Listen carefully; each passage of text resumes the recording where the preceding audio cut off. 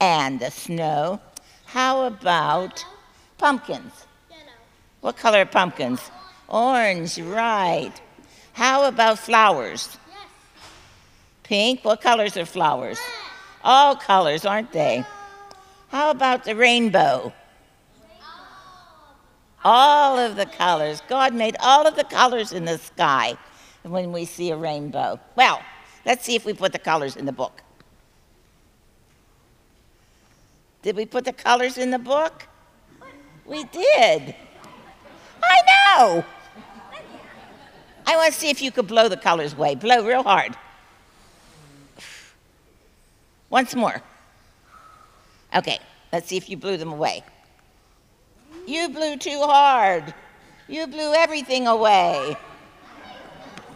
Ah, how did you do that? Now I'm going to have to buy a new coloring book for the next time I do this trick. God made lots of colors, even on our skin. We have, right. We have some people that have real white skin. We have some that have black skin, brown, yellow. All the colors God made. But inside we're all the same. If you look at a flower, inside of a flower, it's the same. But God made beautiful colors of all of nature and of all of the children and of all of the people. Let's have a prayer and thank God for colors. God, we thank you for the colors that you've made. We thank you for each other and for the love that you have for us. Today, let us look at all the colors and see how beautiful they are, and thank you. Amen. So when you go home today, how about color me a picture and bring it next week, okay? Okay, thank you.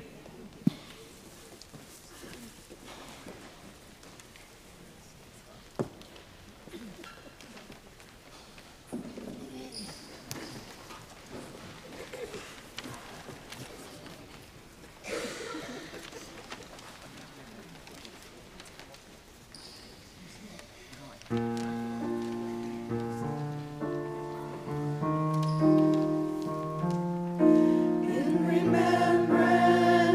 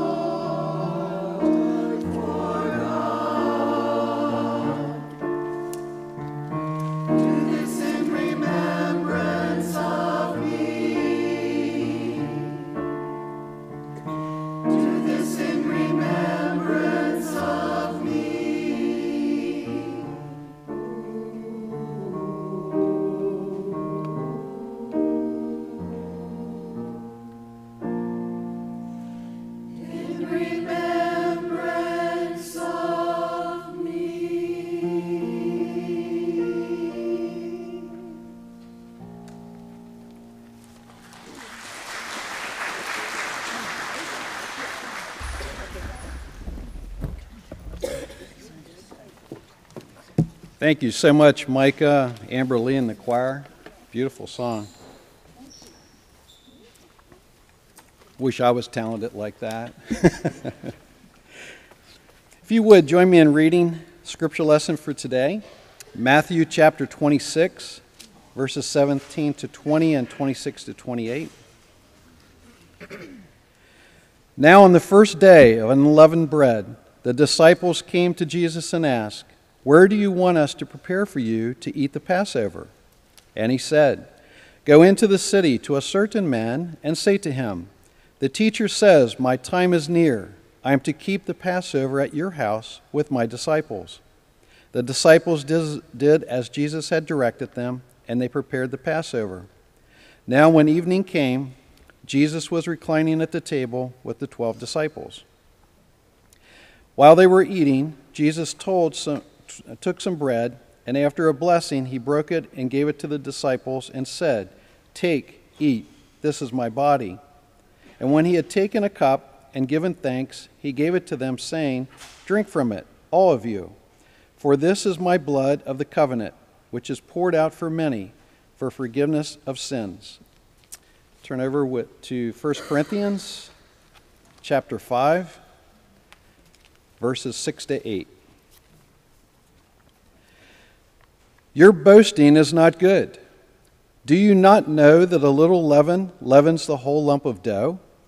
Clean out the old leaven, so that you may be a new lump, just as you are in fact unleavened.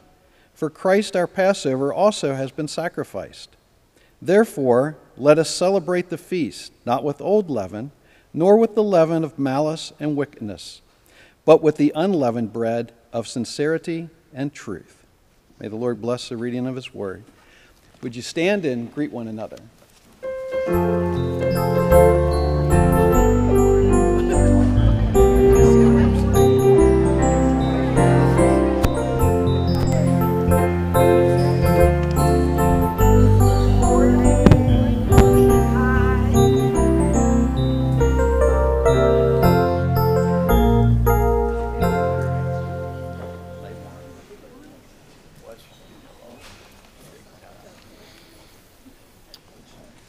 Good morning.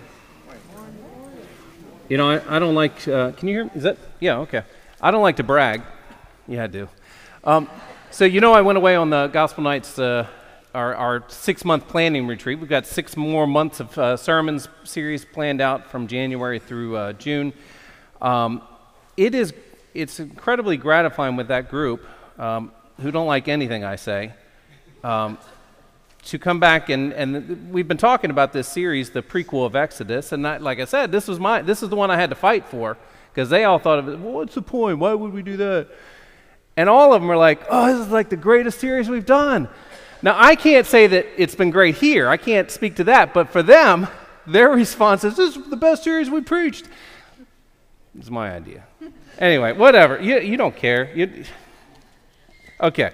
So anyway, we're wrapping up the exciting conclusion of this series we've been calling Prequel to Exodus. Each week we've looked at really just the first 12 or 13 chapters of Exodus, which is, it's less than a third of the book of Exodus, and yet there's just so much there.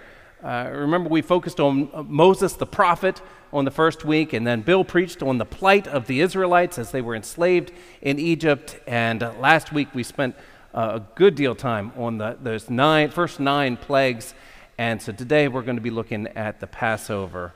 And so that story goes like this. It was the morning after the 9th plague, and this is where we left off last week with remember, the darkness of the 9th plague, it was an oppressive darkness and had been over all of Egypt, and finally Pharaoh called Moses in, and around and around they go. This relationship between Moses and Pharaoh over these 9 plagues has been intensifying, and it really ends with this 9th plague. He still says, "Let my people go." Pharaoh still says, "No, I can't do it," and he loses his temper. He says, "Get out of my face. I never want to see your face again, or you will die." And Moses says, "Fine, that's how I want it too. You'll never see my face again." And as he's walking out, he says, "Oh, but wait a minute. The Lord wants me to tell you there is one more plague coming, and it'll be here right around midnight. the Lord himself will pass through all of Egypt and will strike down the firstborn of every Egyptian in all of Egypt. And he walks out, leaving Pharaoh to think, can this be real? Does he mean that? Firstborn of everyone in Egypt, from me all the way down to the lowest servant? Now, what was happening here through those first 9 plagues? Remember, we kind of started off. There was a fair amount of what we would call racism now, I guess, but it was more of an ethnic thing. The Egyptians looked down on the Israelites, but as these 9 plagues progressed, the hearts of the Egyptians began to change. They began to soften. Part of it is just they started to become believers as they see these plagues happening, and they know that Moses is bringing the word of God, and every time Moses brings the word of God, another plague comes. And so by the 9th time, they've all become believers, but as often happens in these kind of oppressive, abusive situations, it's not that they were just afraid of this God of Moses and the God of the Israelites, but they had also become like really compassionate toward the Israelites. As the Pharaoh continued to increase the abuses, their hearts kind of opened up and they began to care more for the Israelites. And so by the end, the Israelites, God sends the Israelites to go to the Egyptians and ask them for their gold and silver and clothing. So the Israelites go to their masters or their neighbors who happen to be Egyptians in the area, and they just say, do you have any gold or silver we could have, or maybe some extra clothes, maybe some of your good clothes? Because they're about to leave Egypt, and they're going to need all of this as they enter the promised land. So the Egyptians are like, sure, here, whatever else can I give you? Here, I've got this, and they're handing them all of this gold and silver, and off they go with it. Well, as Moses left the palace, it was the morning of that final day. And there was a lot of work to be done. There was a long way to go and a short time to get there.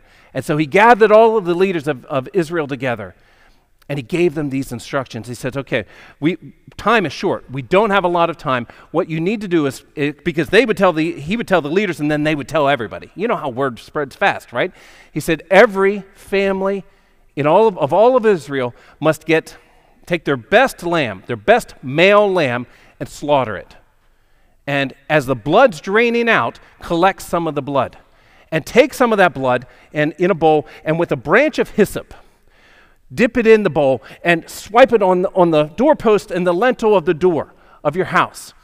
We're going to have a feast tonight here in Goshen, and all over every household, every Israelite household must gather together, and you've got to eat the entire lamb. So if your family isn't big enough, gather together with your neighbors or your friends or your larger family, because you have to eat the entire thing. There's not time to let the dough rise. Just mix up some dough, flatten it out, cook it. No rising bread. It needs to be the flat bread of unleavened. We call it unleavened bread. There's just no time. It's a controlled hurry. You've got all day to slaughter the lamb and cook it and prepare the bread and prepare the feast and take the bitter herbs and season the lamb. You don't have to eat it raw. Don't eat it boiled. You have time to roast it. But we're in a hurry. So this is what I do for you. I YouTube things when I'm curious.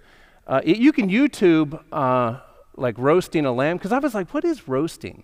I wasn't even sure what that's over a fire. So I YouTubed roasting a lamb, and I watched. I was fascinated. This Russian beefcake. I don't know how else to describe it. It's just a YouTube video, but he's got 1.5 million views. This massive Russian guy, and he's got his little daughter running around.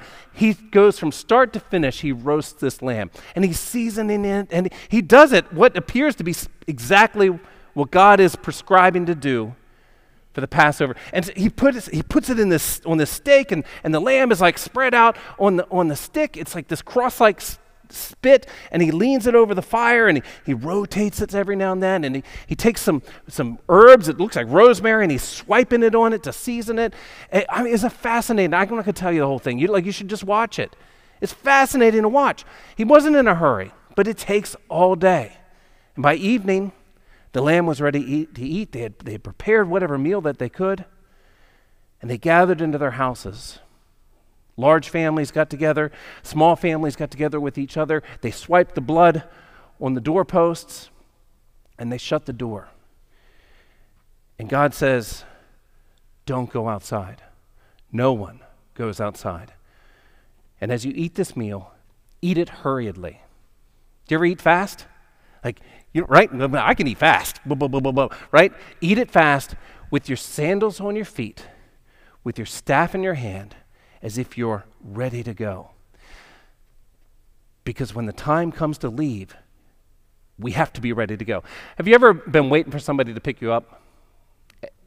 You got your coat on, your purse, right? Shoes are tied. You're sitting in the formal living room because, well, I'm not even going to walk around in my shoes, so I have to sit here and I'm looking out the door, waiting for them to arrive. Ever been like that, right? We all have.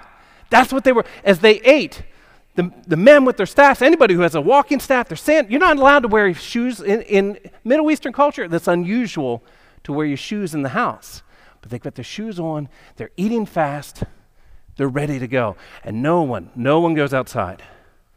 And God says, because the blood on the doorpost and on the lintel will be a sign. And when I go through Egypt and strike down the firstborn of everyone in Egypt, I will see the blood on the doorpost, and it will be a sign to me, and I will pass over you to the next house. Well, sure enough, that night the angel of the Lord passes through Egypt and struck down the firstborn of every Egyptian in every household, from the Pharaoh all the way down to the lowest prisoner. Every firstborn in every family, every livestock that was the firstborn died that night. Now, I'm not sure, because you're probably calculating like me. Okay, in my house, what's Zach and Grace? They're dead. In my family's house, in my parents' house, if it was then, it would just be Julie. Not as bad, right, Ju? Because she's watching right now. She's like, no, I don't want to die.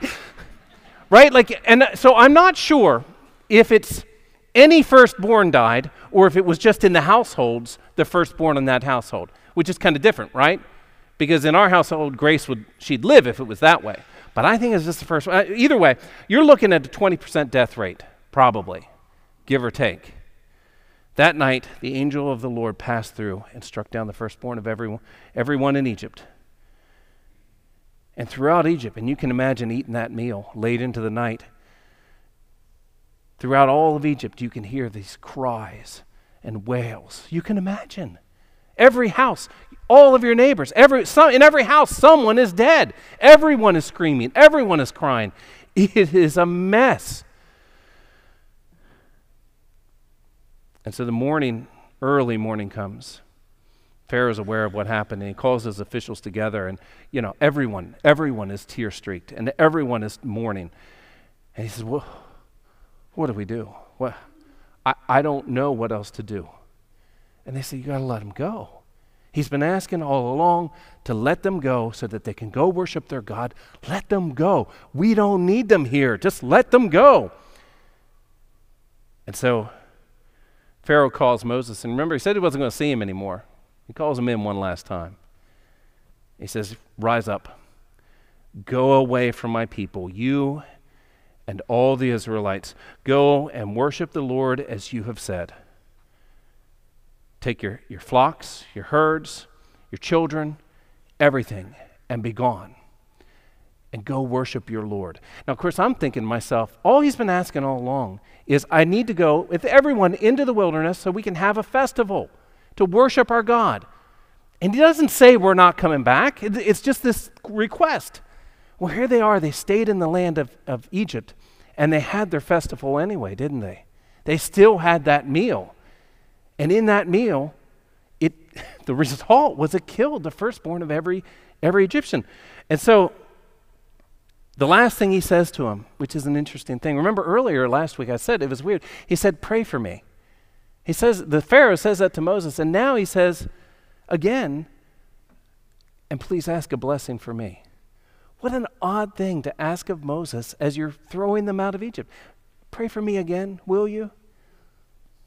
Okay, I'll pray for you. Well, it wasn't just Moses and Pharaoh who have this conversation. Throughout all of Egypt, all of the Egyptians everywhere who are mourning and distraught, they go to the Israelites and they say, you've got to go. Pack up your stuff and get out of here. Everyone, please. We can't survive another night like this. We will all be dead. Please, you have to go. You have to go. And so the Egyptians hustle them out. Anybody here ever moved to a new house? How long does it take to pack up? I mean, I remember the last time I moved was to here, and it took us a full 6 months of every day packing a little bit and getting rid of stuff. You know, like, they packed in a day. They knew 24 hours ago, we're leaving tomorrow. What do you take? What do you leave behind?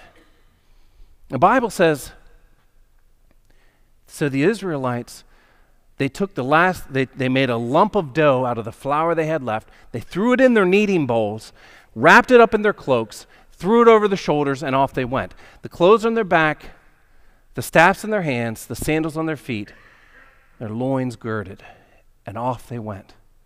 Not much to take with you, right? I mean, I'm assuming they grabbed, but it's really what you can carry. There's no time to grab a moving cart. So as they begin to exit Egypt, and they're headed due south, and as they, you know, because they're coming from all over, and they're coalescing, and they're moving in this force of it's a million point two. It's a lot of people headed south, and they're gathering, and as they're headed south, the Bible says they stopped at Succoth, and I always thought that's why'd they stop there? Is they to catch their breath, to assemble? No. In Succoth, there were more men who had been made slaves, Israelite men who were slaves, mining in the copper and the turquoise mines. They stopped to get the other men who were slaves and being forced into labor all the way in the south. Interesting, right? And so by the time they left Succoth, they've got 600,000 marching men armed for war. Whatever that means, right? Because I doubt they all have swords, but they've got clubs and rocks and sticks and whatever it is. But 600,000 men, plus all the women and kids, headed south. I mean, that is a massive army in the ancient days. It's still a large army now, but back then there weren't that many people in the world. And they continue to march south, and ahead of them is the pillar of fire. It was by day, it was actually a pillar of cloud. You couldn't see the fire, but when the sun went down and it got dark, it was a pillar of fire. And it lit up the night like a nightlight. And it headed in a straight path to the south. And they followed it. And the way you get the sense, it's 120 miles they're going. And you can move about 20 miles a day at best by foot. So I envision there's just this constant moving south. Like, people will stop and they rest because it's a couple days. This is a week-long journey at least. As they're headed south, they just stop, they camp a little bit, up they go, the next group stops, they build their fire on the same fire that was built there, and they're just moving in this wave of undulating humans south 120 miles. And they're following this cloud day in and day out. Moses grabbed the bones of Joseph. In case you were worried, Joseph had said before he died, that's back in Genesis, that's the prequel to the prequel, make sure you take my bones out of here, okay? It's going to be fine to live here for a while, but when you go to the promised land, take my bones with you. So Moses got that bag also with his bones, and they headed south. It's interesting because if you know your atlas at all, this is Egypt. The Red Sea is here. The Promised Land is over here. But they're headed this way. Why aren't they headed due east? Because God didn't want to take them through the land of the Philistines, where they would most likely end up in a battle, because he was afraid they'd lose their nerve and run back to Egypt and back to slavery. So he takes them south in this roundabout way. And they get all the way down to what would be like the lower part of the Red Sea, into a place called Migdol. And they're gathering around the Red Sea. And of course they're looking out and they're like, where do we go now? Well, don't worry about it. It's not long, because in the meantime, Pharaoh and his officials have come to their senses, I guess. They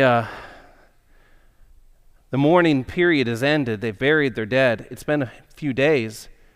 And they say to themselves, what have we done? What have we done? We've run our workforce out of here. And now we've lost 20% of our people. We can't let them go. We need them back for our economy to make things work. Who will make things run for us? Who will build things for us?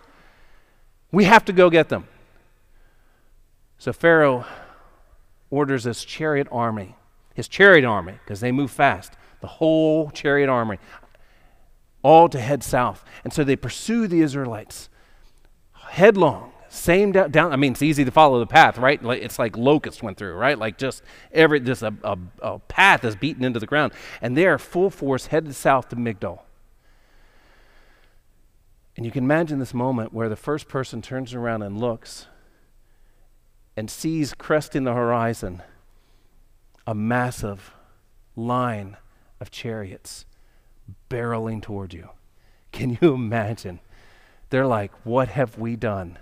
And the panic spreads. It spreads, and it spreads fast. They've been willing to follow Moses up to this point.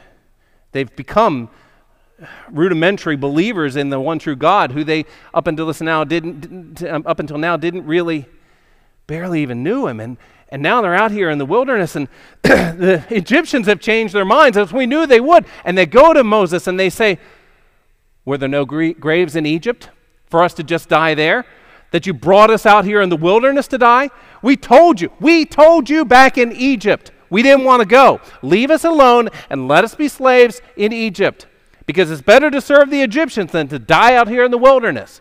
I mean, they're furious and they're panicked and their eyes are wide and they're shaking. And Moses looks at them and says, what?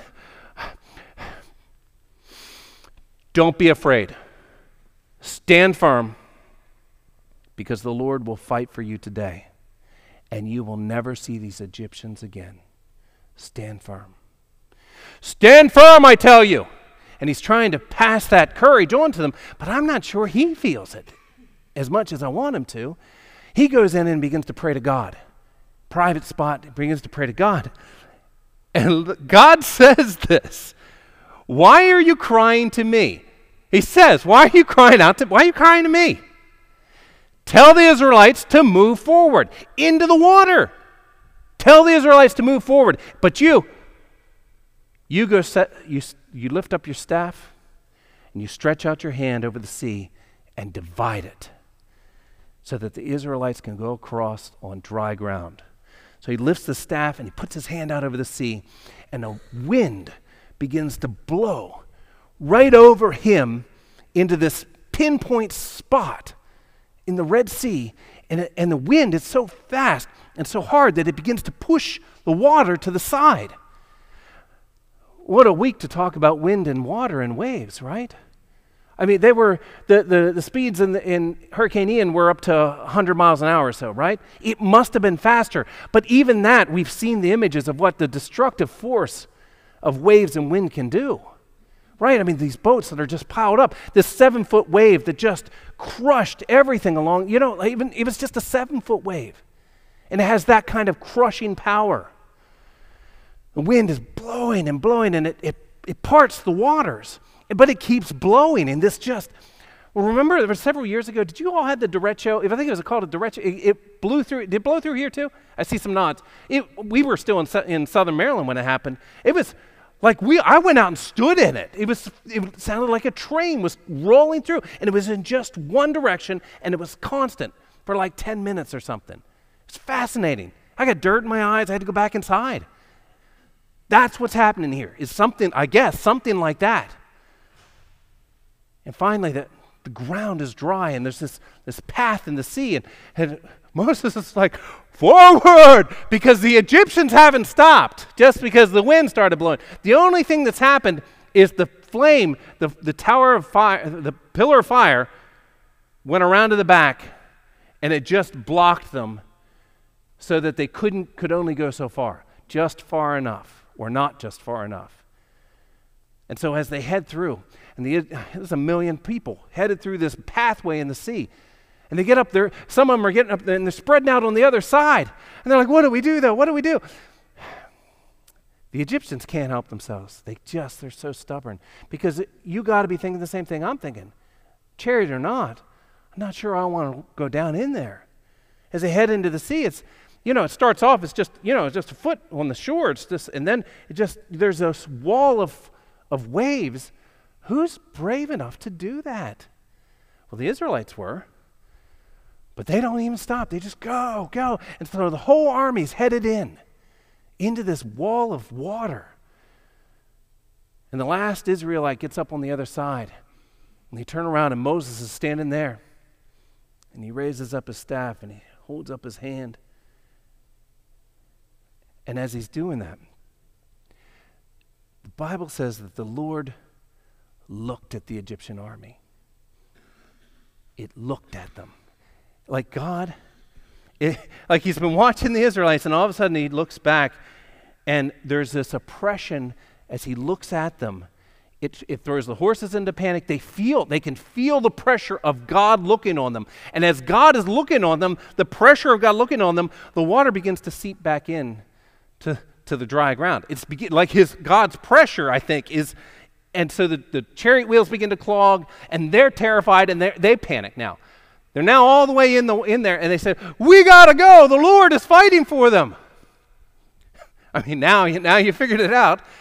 They're turning around, and it doesn't matter because it's too late, because Moses has given them this, and the waves crash in on the Egyptians, kills them all. I mean, again, the destructive force of waves. I mean, you see these images of boats that have ended up in neighborhoods. How did that get there?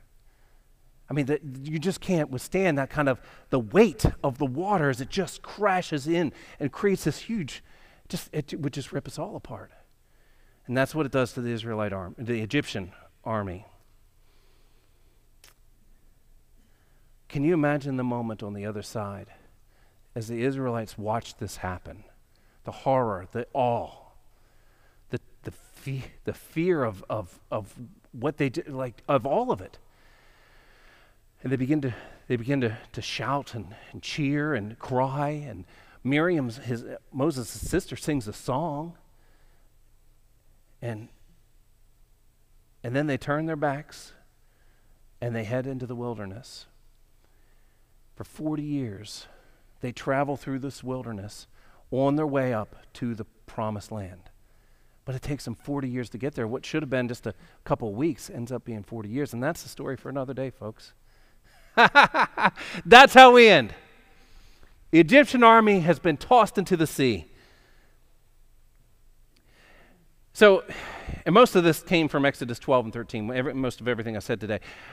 It was written down much later, and so it's a very formalized version of it. And so, has clear instructions, and it's written out. And some of that stuff I kept out because I'm almost sure that it wasn't like that the first time.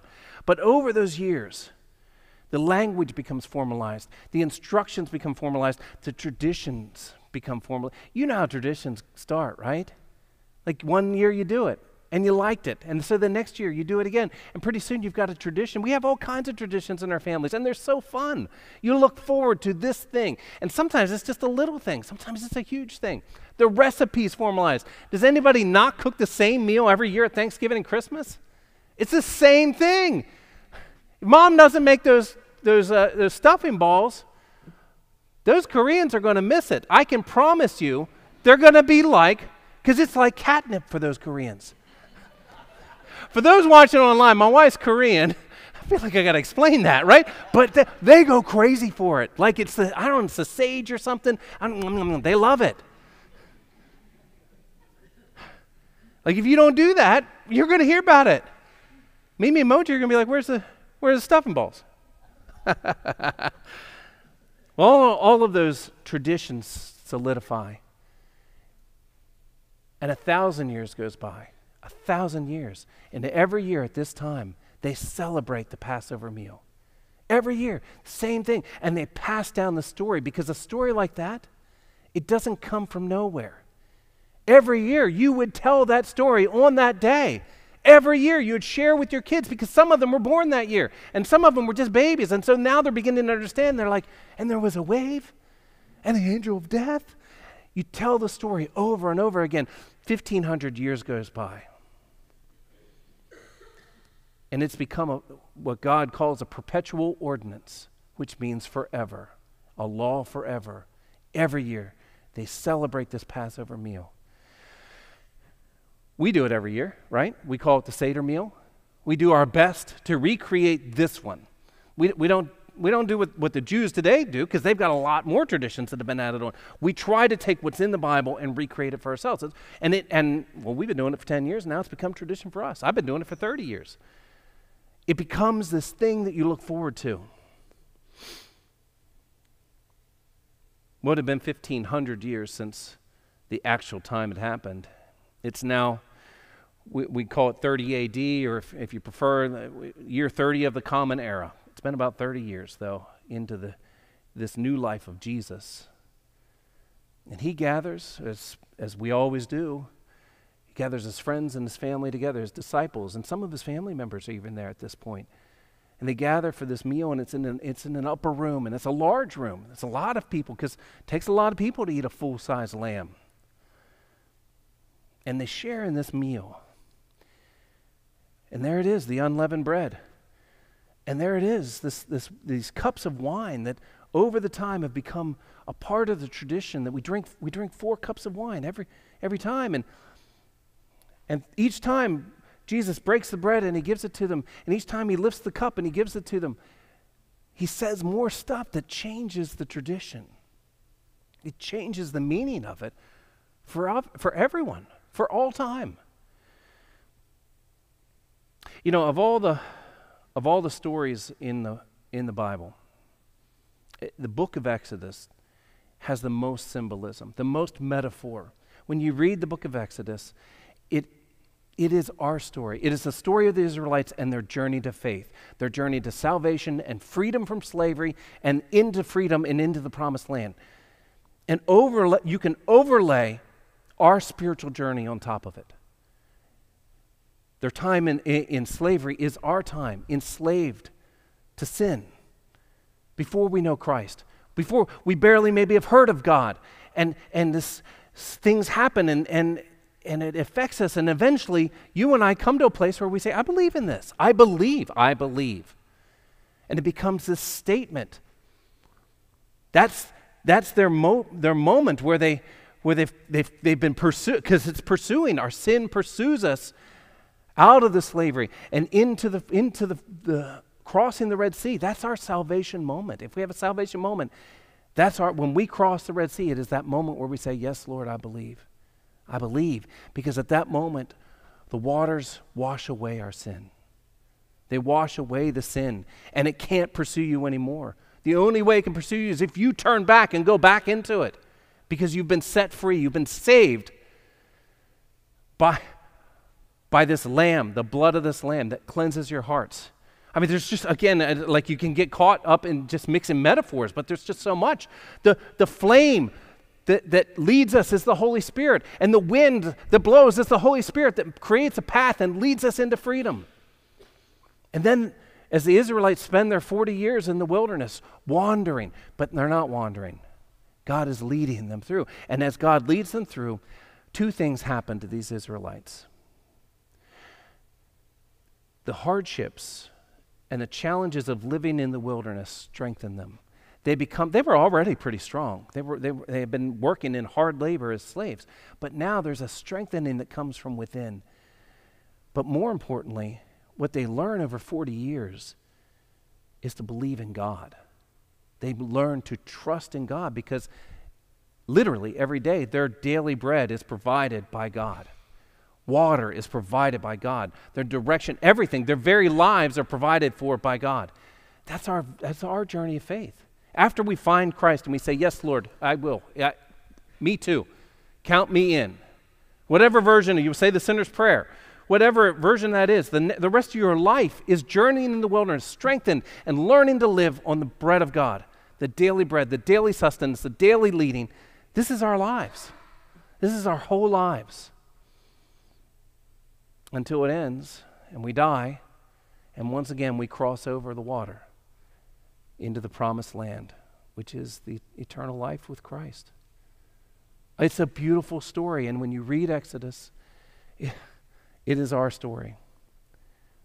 our failings, our weaknesses, the times when we want to turn back and go back into the slavery, and all of those times where we believe and we do the right thing and we follow Christ and we trust in Christ. We trust in God to deliver us and to take us into freedom and to strengthen us.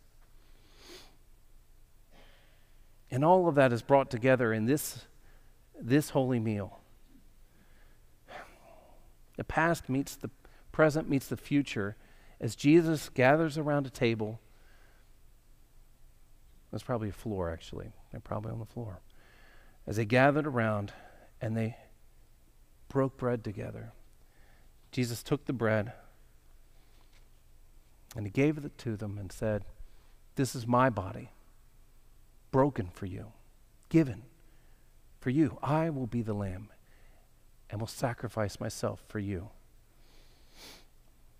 And he took the cup and he said, "This is my blood of this new covenant.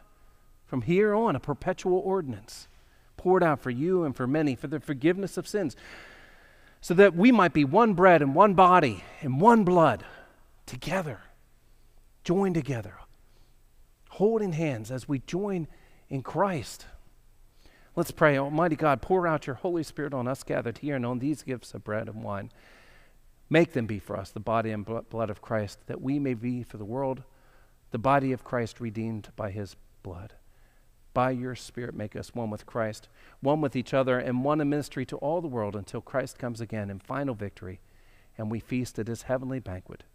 Through your Son, Jesus Christ, with the Holy Spirit, in your holy church, Almighty God, now and forever. Amen. So it's been a few months since we celebrated here in the sanctuary, and if we're honest with ourselves, it's been very few times since this is still a new building to us. Just a reminder of how we'll do communion. We'll have two stations, one right about here and one right about here. The ushers will come up and help me distribute. So what we'll do is these two rows will come in and circle out. So come in, take the bread, take the cup. Yeah, cups and bread. And then circle back out to your seats. Same goes over here in this way. And are we starting from the rear, guys? Okay. I mean, I'm still figuring it out too, right? Like, we haven't had a century of tradition. We're still figuring it out. All right, so in and out. And let's, if I can have my communion helpers come up.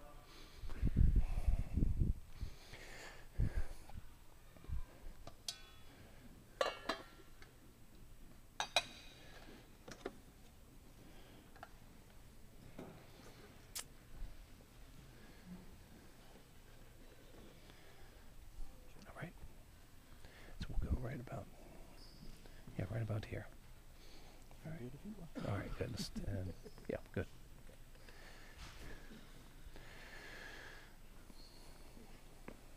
The blood of Christ shed for you. The body and blood of Christ for you. The body and blood of Christ for you. The body and blood of Christ for you. Body and blood of Christ for you.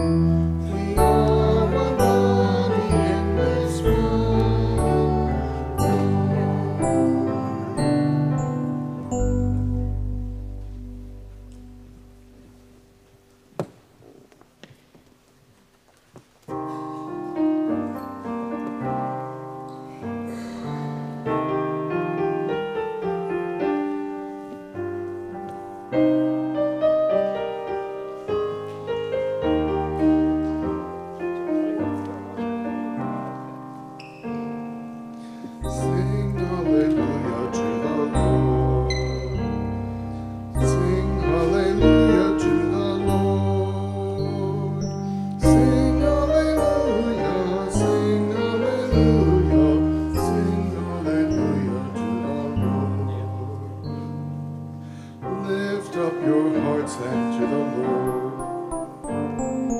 Lift up your hearts unto the Lord. Sing Alleluia, sing Alleluia. Lift up your hearts unto the Lord. In Christ the world has been redeemed. In Christ the world has been redeemed. Sing Alleluia, sing Alleluia, sing Alleluia to the Lord. His resurrection sets us free. His resurrection sets us free. Sing Alleluia, sing Alleluia, sing Alleluia to the Lord. Therefore we celebrate the feast. Therefore we celebrate the feast. Sing Alleluia, sing Alleluia, sing Alleluia to the Lord. Sing Alleluia to the Lord. Sing Alleluia to the Lord. Sing Alleluia, sing Alleluia, sing Alleluia to the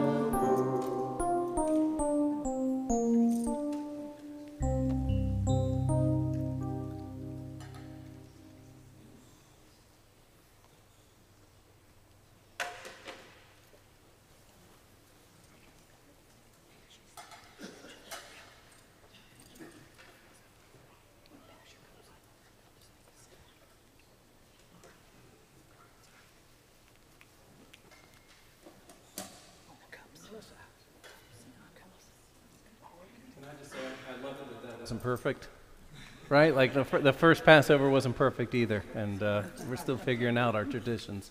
I want to invite Donna Weimer to come up and just give us a quick rundown. The women's retreat was this weekend, and I didn't know you guys are back already. So they're back, and so Donna's going to give a quick rundown of your retreat. Thank you, Pastor Mike. Yes, 14 women left here Friday at 1 o'clock, and we had a whirlwind trip to the Fresh Grounded Faith conference, women's conference in Downingtown, Pennsylvania. We were able to praise God and fill our cups with over 700 women, and 700 women in one room praising God is an experience that everyone should have. I really would like to thank the two people who were responsible for getting us signed up and getting us there, and those two people are Stephanie Mole and Melinda Malott, and because of them we were able to do it. If you have not heard of the Bible teachings of Jennifer Rothschild, you need to look her up. If you have not heard the music of Laura Story or Michael O'Brien, you need to look them up. We were 30 minutes from Lancaster, so of course we had to make a stop there at Sight and Sound and filled our cup even further with the story of David. So we returned yesterday evening about 10 o'clock, and it was an unforgettable experience. And I know that many women would have loved to have joined us, maybe didn't really know enough about it, or it just was a busy weekend for you. But next time, I hope that you can join us.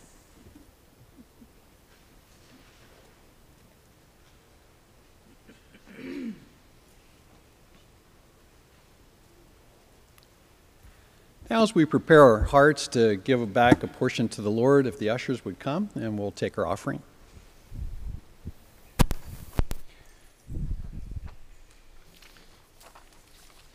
Thank you, Donna and Randy. Some announcements today. We do want to continue to lift up the Floridians and the Carolinas and then everyone that's been affected. This ended up being a pretty serious storm. I was planning we were supposed to go to Florida for our retreat and ended up moving it to Virginia because of how bad it was supposed to get. If you have donations to give to the United Methodist Committee on Relief, which we call UMCOR, You can, if you already have a donation, you want to put that in the offering plate, just make sure it's clearly marked if it's a check. You can also go online you can go to umc.org or just Google UMCOR, disaster relief, and it comes right up. And so if you want to make an online donation, what's great about the United Methodist Committee on Relief is 100% of your donations go to the disaster, or whatever you're donating to. You can specify where it goes, and 100% there are no overhead costs, no administrative costs. We already pay for all of those with our apportionments every month, and so that's really the beauty of it. And any other disaster relief is not going to be able to give those kind of numbers to you. So you can go online, or if you want to write out a check and put it in the offering plate, that's great. Prayers also we're taking a fall ASP trip coming up this Thursday, Friday, Saturday, and Sunday. We will be there'll be 8 folks going, and I found out this week we'll be doing a little bit of finishing up some flooring, vinyl flooring, and baseboard, and some window trim work, as well as finishing a bathroom surround. And so those of you that are going, I'll be sending an email with just some final stuff, probably tomorrow, that'll end up coming out. And so just a few other announcements. Wednesday morning Bible studies at 10 a.m. will now take place here in the sanctuary. It's just getting a little bit chilly for some of us out at the pavilion, so we'll begin to shut the pavilion down now for the winter. It's soup season again, and the Heart to Table Ministry will be making vegetable beef soup this coming Wednesday right after Bible study. So finish up with Bible study and you head into the kitchen and start chopping vegetables, and we're going to be making vegetable beef soup. Our Heart to Table Ministry gives food to our shut-ins and folks that are lonely or maybe in need, and so we just try to, all winter if we can, have a selection of hams and things to give to those that are in need. It's just one of our ways that we reach out to those that are in need, and to just be a presence here in the community for those that are lonely or in need. You may have noticed, it's October, so it's Breast Cancer Awareness Month, and I was not aware of how many women, even in our own congregation, have been affected by this. And so, because often I think it is a private thing, but we are doing our best this month through our women's ministry to give back and to support breast cancer awareness. And to begin the month, we are going to be handing out in the foyer as you leave today pink bracelets that we ask if you're willing to wear them all month to show your solidarity. But we will also next week be having a pink out, which means we're hoping that as many folks as we can will wear pink. I see some of you have already jumped the gun. I don't have any pink, so I'm going to have to find a pink shirt that really shows off the guns. Right, Randy? So anyway, pink shirts or wear pink this week, and all month if you can, if you got that much pink. But after church next week, we will have, I'm assuming it's going to be pink cake and pink lemonade. You know, pink cake is usually one of the most delicious cakes of the cake family.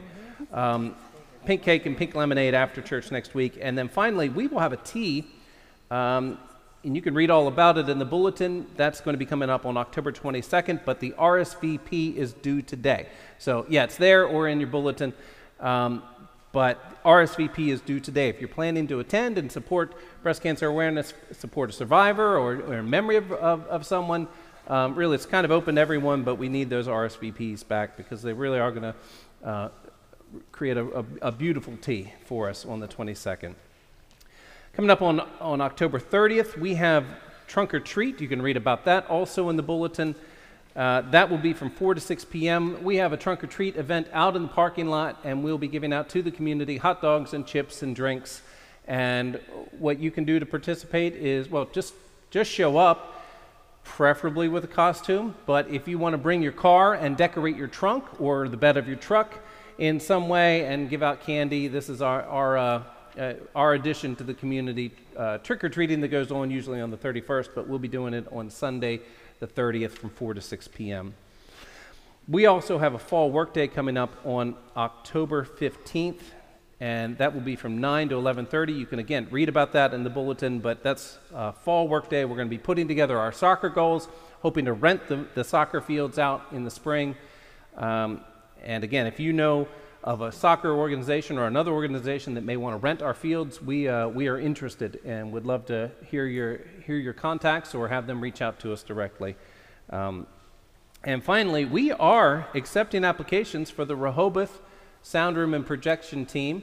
That's there are 3 different avenues, and they each are specialized. Like they don't there's not a lot of crossover. Our sound room does the sound room, our projection does projection, and then of course we keep Steve in the closet doing the online version of it. But we need volunteers just to create some depth, and it's time to start training some folks. And so if you would like to be a part of it, you could head back after church and talk to anyone that's back there. It looks like Justin and Jamie are back there today, but also if you can peek into the closet and say hi to Steve and just let him know you're interested. We'll be doing trainings in the future. All right, I believe we have come to the end of our time together. Let's stand for the doxology.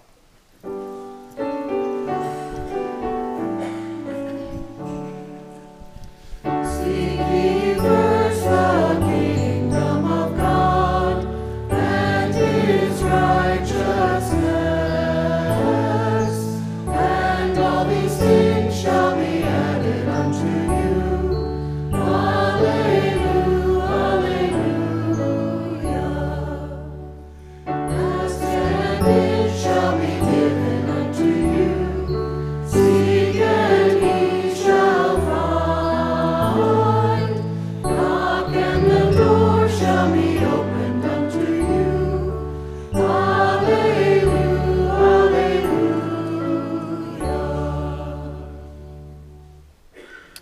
Thanks for joining us today in worship. It's been a good time. Let's join me in prayer, please. Dear gracious Heavenly Father, we thank you for this time that we've had together. We thank you for Passover. Help us to never forget the price and the new beginning that you provided for us. Help us to understand and realize that you continue to lead us out of whatever bondage that we might be in.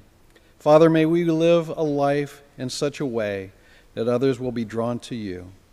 And Father, now as we pray, as you taught us to pray, Our Father, who art in heaven, hallowed be thy name. Thy kingdom come, thy will be done, on earth as it is in heaven. Give us this day our daily bread, and forgive us our trespasses, as we forgive those who trespass against us. And lead us not into temptation, but deliver us from evil. For thine is the kingdom, and the power, and the glory forever. Amen.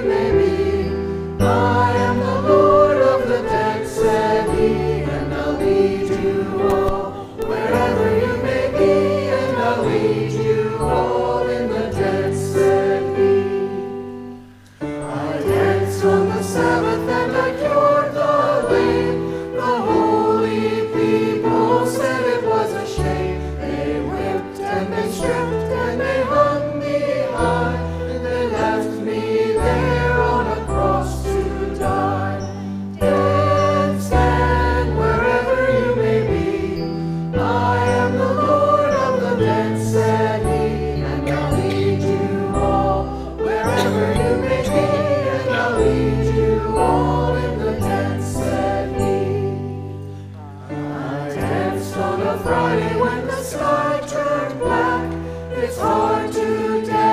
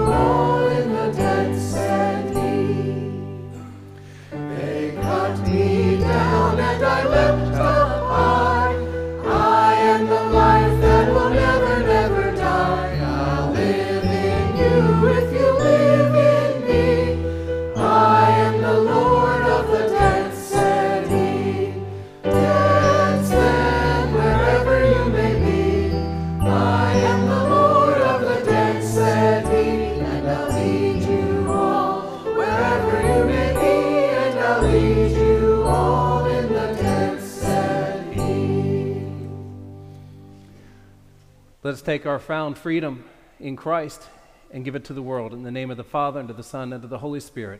Amen.